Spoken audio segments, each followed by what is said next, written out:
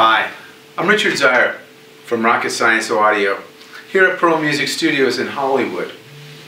It's been 5 years now since the original Servicing the Ghost videos were posted, and I thought we were due for an update. So I wanted to do something really special, different from a usual mod. People are always asking me, what are the best capacitors to use, what are the best op amps? And I want to do something, go beyond that. No, let's think about really servicing the Ghost 2.0. So what I thought about was, what are the biggest drawbacks of this console?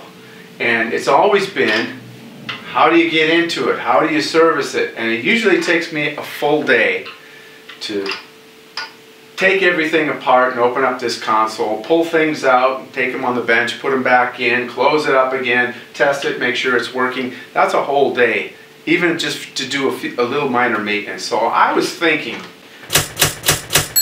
wouldn't it be great if to service this console, all you had to do was just open it up.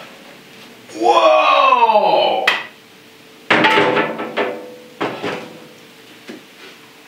Does your Ghost do that? How did he do that? I'm glad you asked. And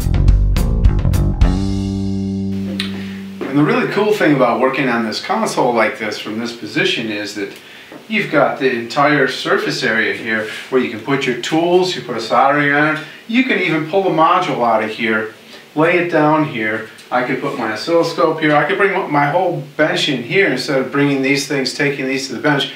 And especially if you don't have a bench, you don't have the space, this is a great space right here. I bet if you were really didn't have a couch, you could even crawl in here and go to sleep. Originally, when I installed these hinges, one here and one here, they're 3-inch stainless steel hinges. They're pretty strong. They're very strong, in fact.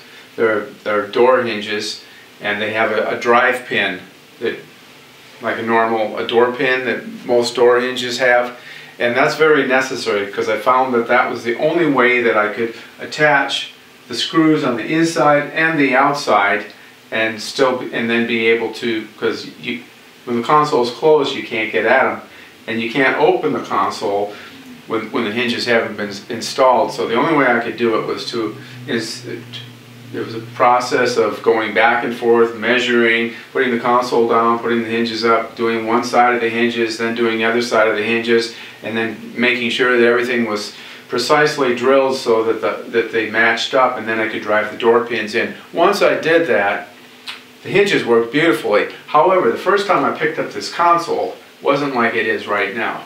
Right now it seems like it's nice and solid, but initially, first time I picked it up, it just wobbled. It was like, it felt like jello. It did not feel good at all. It was like, I set it down immediately because I didn't feel safe. I go, something's going to break here. This was not designed for it. This is a pretty heavy piece of steel here for the bottom, but it was never designed to support the entire weight of the console like we're doing here.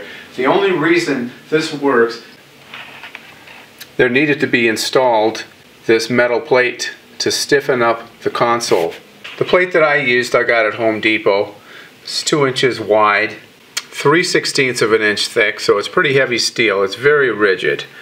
And then I believe there's 17 bolts in there, and you can see how I kind of zigzagged them back and forth. And by doing so, stiffened up the bottom plate on the console. And from the underside of the console, you can see the hinges, how they're attached, and all the 1/4-inch bolts that go the entire length of the console. One thing to be aware of is that this will only work on consoles that are mounted on the stand that was built for the Ghost. These stands were sold as an option, so you may not have one. If this is the case, you will need to find another way to secure the console. This is what I used for a prop stick. It's a 1x2 piece of oak that I had laying around. I cut it down to 35 inches, which is just about the right length high enough so that you can get at everything inside the console, but not so high that when you're pushing it up there's a danger of pushing it past the point of no return, which could be disastrous. And here's a shorter 17-inch prop stick made out of pine, which is good for certain jobs where you don't need to lift the console up so high. And now for the disclaimer. We don't expect anyone to actually perform the modification we've just described. It's purely a demonstration of what can be done by someone with the right tools and the mechanical engineering aptitude. In other words, don't try this at home. I'm a professional. So that concludes our Ghost video for today. Servicing the Ghost 2.0. I hope you enjoyed it, and I don't know how many of you are going to attempt to do this, but it is doable.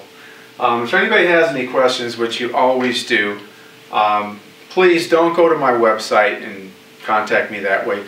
Just leave a message on the YouTube page. That way if I can answer it, and I only have to answer it once, because typically people ask the same questions over and over again. So I don't always have time to answer them 2 or 3 times. So leave them on the YouTube page and I will answer the best I can. So that's it. Thanks, and we'll see you next time.